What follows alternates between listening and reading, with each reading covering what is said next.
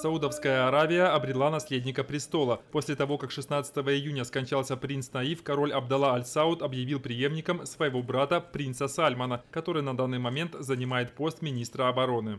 Принцу уже 76, и он на 13 лет младше короля. Заняв престол, он должен будет решать множество проблем, начиная от угроз со стороны Аль-Каиды и заканчивая безработицей и политическими конфликтами, охватившими Ближний Восток.